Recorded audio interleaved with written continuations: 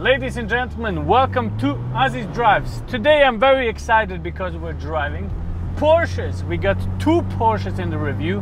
One 996 Turbo that I'm sitting in right now, and the latest 992 Turbo S.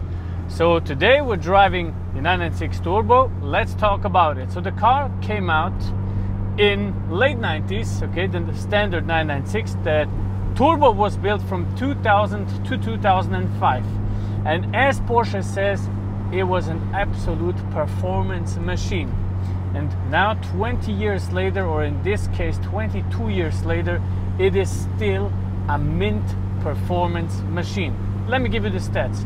420 horsepower, 560 Newtonmeters of torque out of a 3.6 liter flat 6 twin turbocharged engine from Metzger. And yes, this car is still a Metzger engine, and it's the first water-cooled 911 that was ever built. And since then we have a lot of 911s with a water cooling system. What I love most about it is the nostalgic feeling I get when driving a car like this. It is very nice, and you can see the perfection in that time was still not perfect, but it was seen as perfect, and they had some things that weren't really good, but you loved it. It was more human. It wasn't really, you know, I'm giving you an example. When you hear a car is able to do 1.5 bar today, for example, the turbochargers push 1.5 bar into the engine, it's going to be maximum 1.5 bar. When you hear a 996 should have 0.6, 0.7 bar into the engine, sometimes it happens that you get 0.9 bar. So that's what I mean with nostalgic old school perfection, and how that feels and how that drives is just a very interesting and a different experience than in today's cars. Let me explain a little further. I will turn off the PSM and show you what this car is able to do. And even that, you don't have to press a button for 5 seconds. You just press it once and the PSM is off like this. Okay, second gear. Oh, just listen to that.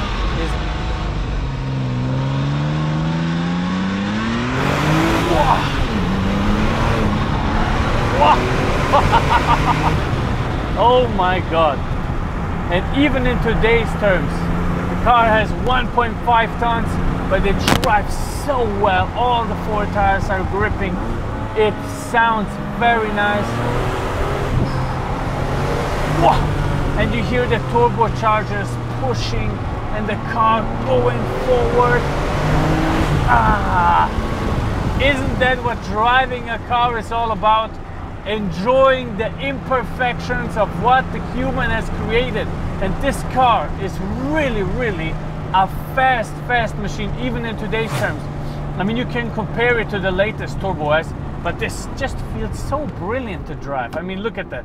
Okay, let's stop here for a second and accelerate from 0 just to show you what it is all about. Okay, so since we are going a little bit uphill, let me accelerate like this.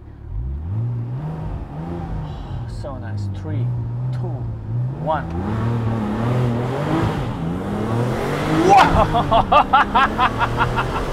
Whoa! Oh god, I love it. Look at that. Pushes so hard, so much power. Absolutely love it. Every single gear goes in very nicely. It turns in so sharp. You feel the road on your hands because we have an old school hydraulic steering wheel. The shifts are so nice, so really, it's kind of a hard way to shift, you know, really manly. It's not easy, it's difficult. It understeers if you give too much throttle. It oversteers if you do the same thing. It just feels different. It is just a nice new feeling that you don't have in today's cars. You know, accelerating it, the turbochargers are pushing. You go into the corner and it feels fantastic around corners. I swear, it's really good. You wouldn't even tell that it's an old car. It really goes good around corners. And especially when you put good track tires on a 996 Turbo, you will have a brilliant car. And I know a lot of people hate it for the looks. Yeah, the reason why all the people hated it is just because of the lamps in the front, the headlight. Everyone thought they look hideous, they don't look any good. But now the car has gotten a little bit older. We have two versions, and this is the facelifted one. The turbos came only out with the facelifted version of those headlights. And I would even say that the idea of the car, of the 996, lives in the 992. You know, the design elements, the big headlight, the big ass, the big intakes. It's just a very, very nice and beautiful car to sit in, even in today's terms.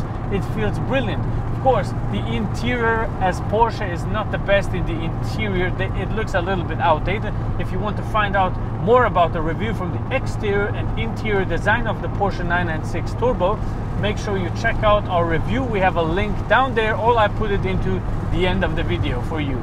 So stick through.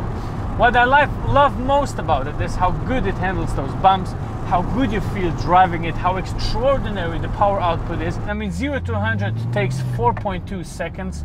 It tops out at 305 kph. It's a brilliant and fast car with 420 horsepower. That's even impressive in today's terms. So that's very good. The 560 Newtonmeters feel plenty. Shifting, third gear, fourth gear. It's a nice sound. It's not too much. It's not too loud. It's not too silent either. It's a very good mix of both worlds. So I really like that, and I enjoy driving a 996 a lot. I know they don't look like everyone would expect it, but this has just the flair of the old world, like the G models and the 993s. It has the same kind of interior, paired with the latest versions of the turbos of the 911 experience, and that's what I like. And that's why I consider the 911 the best car that has ever been built. You can do everything with it. You can drive it daily, you can track it, you can go drive 300 if you want. There's the car versions. You can do everything with a 911, everything. Go on a date with your spouse, take your children out for a drive. You have 2 seats in the back. It's fantastic, man. And it's really, when you get a Porsche, it's over for everyone else. It's over for every other car brand, because they can't do it better, really. This is the best car you can drive. This is the best thing you can buy. This is the best sports car that never breaks. This is it. This is it. Basically, a 911 is the best thing you can buy. It really is like that. That's why you don't buy it. Don't buy it, because when you buy it, you will not be able to drive anything else. You will always think about, yeah, but the 911 is a little better, and you will have to keep that car in the garage and get like 2-3 other cars that you will never drive, because the easiest way for you to go from A to B is to take the 911, and you'll be the fastest one. So that is what I like about especially the turbos. Such brilliant cars. And I mean, you know, they take the base of the turbo and they use it for the GT2. So what a fantastic experience those 911s are. Really powerful, really hard, very good to drive, comfortable when you want it, fast when you want it. Really a great experience. Yeah, and that's about it for the 996 Turbo. As I told you, the car has 170,000 kilometers and still drives mint. Absolutely fantastic. Nothing that I would be disturbed by or that stresses me out. No. Go ahead to a corner, bam. Brake a little before, go into that corner. The weight is in the back. You have to watch out when you accelerate out so you don't spin and absolutely fantastic. And every time you step on the throttle, it's just an explosion forward. Look at that. Very nice. You feel the weight at the back, you do. And that is what I love about it. You can feel that it is old, because in the latest cars you can't feel anything. You don't feel the weight in the back. You don't feel it pushing left and right. That's just plenty. That's plenty. If you want a car, if you want to experience the 911 experience, and you have 50k in a budget, you can easily go and buy a 996 Turbo. You won't regret it. It's fantastic. Same thing with the GT3 996 version. Absolutely beautiful. Metzger engine. Those things are running for 300,000-400,000 kilometers without any problem. It's fantastic. It's beautiful and I love it. Absolutely love it. Yeah, and with that said, thank you very much for watching. Make sure to leave a like, make sure to subscribe, and see you on the next one. Goodbye.